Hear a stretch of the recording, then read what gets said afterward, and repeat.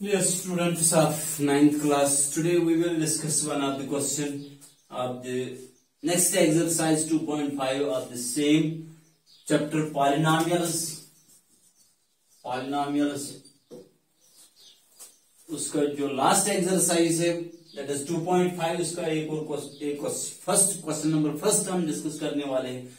इससे पहले कि हम क्वेश्चन को डिस्कस कर लें, dear student subscribe my channel ताकि आने वाली हर नेक्स्ट वीडियो आप तक सबसे पहले पहुंच जाए और वीडियोस शेयर कर लेना ताकि दूसरे बच्चे भी इनसे इस्तेफादा हासिल कर सकें। Dear students, today's question is use suitable identity to find the following products. हमने प्रीवियस लेक्चर्स में कुछ आइडेंटिटीज डिस्कस की, उनको आप वहां पे देख सकते हैं। प्रीवियस एक दो लेक्चर्स है उनमें हमने सभी आइडेंटिटीज डिस्कस की। उन्हीं आइडेंटिटीज में से हमें सुटेबल आइडेंटिटीज यूज करके इस क्वेश्चन को सिंपलीफाई कर लेना है। इस क्वेश्चन के 2-5 पार्ट से डियर स्टूडेंट्स इस वीडियो में हम 1-2 पार्ट्स डिस्कस करने वाले हैं, बाकी आप इंशाल्लाह घर पे देख सकते हैं। अगर कोई प्रॉब्लम होगी डियर स्टूडेंट्स कमेंट बॉक्स में जरूर कमेंट कर लेना। Now first part of this question is here x plus 4 into x plus 10. We have here identity x plus a into x plus b. It is equal to x square plus a plus b into x plus ab. ये हमारे पास identity है। इसी identity को लेके हमें इसका solution देखना है। सॉल्यूशन वी हैव, हमारे पास क्वेश्चन में क्या है, x plus 4 into x plus 10, ये हमारे पास है। This is equal to, dear students, it is now equal to x square, sorry for this here, sorry, using identity कौन सी यूज कर लेंगे dear students, x plus A into x plus B, it is equal to x square plus A plus B plus A B. ये हमें इस part में ये identity use करनी है। Here A is equal to, ए का वैल्यू हमारे पास क्या, ए is equal to 4 and b is equal to, b is here 10. Now use these value here in this identity. This implies us x plus 4 into x plus 10, it is equal to x square plus a plus b, a का value 4 है, that is 4 plus b, b का value 10 है, plus ab, that is a into b, that is 4 into 10.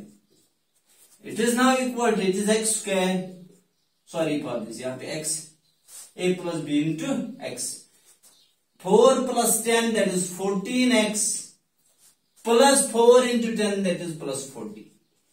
ये इस first part का solution by using suitable identity. अब second part यहाँ पे क्वेश्चन में y square plus 3/2 into y square minus 3/2।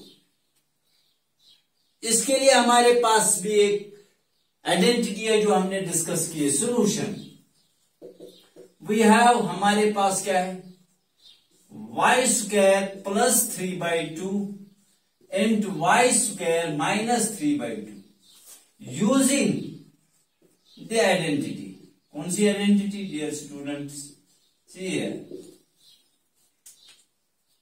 x minus a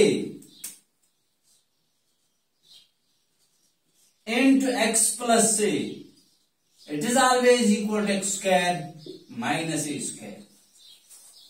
यहां इस तरह आइडेंटिटी हमने discuss, x minus y into x plus y, it is equal to x square minus y square। ये हमारे पास identity है। यहां पे अगर ये आइडेंटिटी हमें यूज करनी है, यहां पे x का वैल्यू जो है, वी हैव x का वैल्यू हमारे पास y स्क्वायर है एंड y का वैल्यू हमारे पास है 3/2। हियर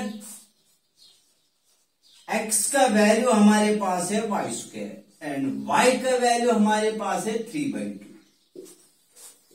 देयरफॉर तब जाके हमारे पास y² plus 3/2 into y² minus 3/2, it is now equal to x minus y into x plus y equal to x² minus y². This is equal to, clearly it is x minus x plus y into x minus y. Identity है x plus y into x minus y. It is equal to x². x का value हमारे पास है y², that is y² whole square as x is equal to y² minus y². y का value हमारे पास है 3/2, that is 3/2 whole square.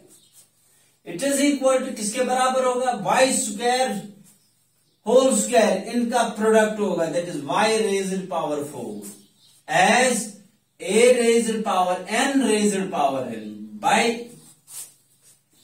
Exponent इसमें हमारे पास ये है, it is equal to a raised power n into m. It is now equal to y raised power 2 raised power 2, it is y raised power 2 into 2, that is 4 minus 3² that is 9 divided by 2² that is 4. ये हमारे पास इसका answer है. इस तरह ये question simplify हो गया. Thank you, have a nice day.